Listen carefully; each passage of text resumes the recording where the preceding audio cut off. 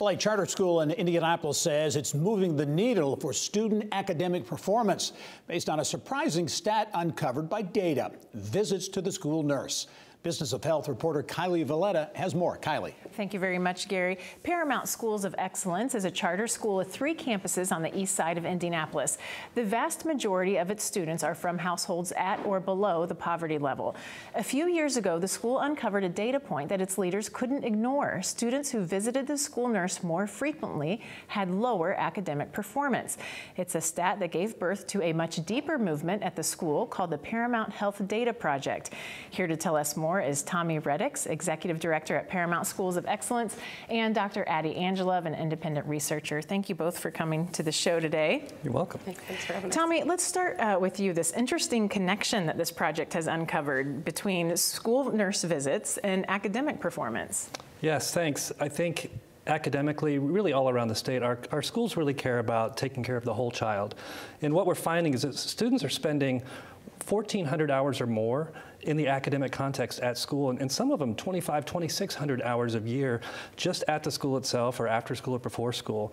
But what we weren't doing is looking at the data that we were getting from those same students when they were going to the nurse. And when we took that data and correlated against academic achievement for our kids, we realized it was really telling a major story, something that would allow us to move proactively to help that child and help them get through what other health condition might be taking them down or making it hard for them to succeed academically.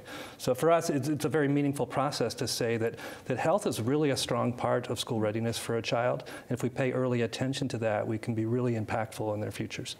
And Dr. Angelov, you've been doing some research for this project about 10 years now, and you say one of the most important points of this project is that it really lets schools be proactive. Tell us about that. Yeah, schools are federally mandated to have what we call MTSS, or multiple tiers of systemic supports, in place. And so every school has to have these things. And it's really a process in place where schools review data to see what's going on with a child so that we can intervene appropriately.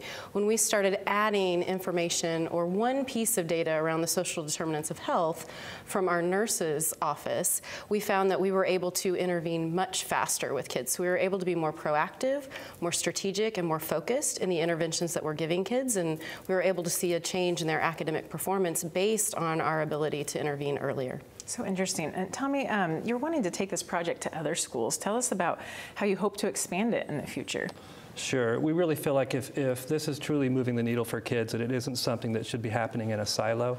If we are paying attention to data and doing a good job with cross-sector data sharing between health and academics, this should be something that multiple schools or multiple regions, even the whole country, should be able to take advantage of. For that reason, we've spun this up into its own organization called the Paramount Health Data Project, and we're really wanting to pilot this in more areas around Indianapolis. Already we're serving a Pike Township school, we're serving a rural school in Mady's Community Academy, we're serving our 3 Paramount schools, which gives us a really large statistical workforce to look at and study and prove that this research is very, very significant, and that if schools can interact on behalf of the child with their health data in mind, that we could really make great change, and we can really apply some, like we said earlier, needle-moving supports for children as they move forward in life and through their educational careers. And Dr. Angelov, you said you talk to a lot of people and they hear about this and they get afraid of all the policy involved and intimidated, and it just sounds too complex, but you say it's not. Right, absolutely. I mean, a lot of people forget that the Department of Education and the Department of Health and Human Services came out of the Department of War right after the Depression. We knew that our population had to be literate and strong and smart and all of those kind of things. And so where education has historically been private or public and healthcare has always been private, you also have all these policies, HIPAA, FERPA, IDEA, all of these things. And so what we've been able to do is do a crosswalk across those 2 policies to make sure that we're adhering to both sets of policies. We're following the confidentiality, all of the data mining things, everything that you would need to do to adhere to both.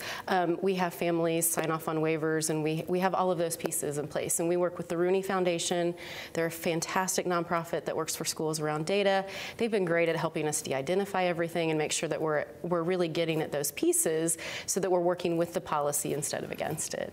And Tommy, just a few seconds left, but as a closing remark, tell us how important is the school nurse? It's different than what we thought it was. I think we radically undervalue nursing in our schools, and it can impact a child, what we're seeing statistically, up to 10% academically through their calendar year, especially our students at risk who are at a 10% higher risk than their peers when they're having health issues. And so that nurse, like we would see a school counselor or a dean, should have equal weight in that academic process for the child and can really play a part in the whole school culture.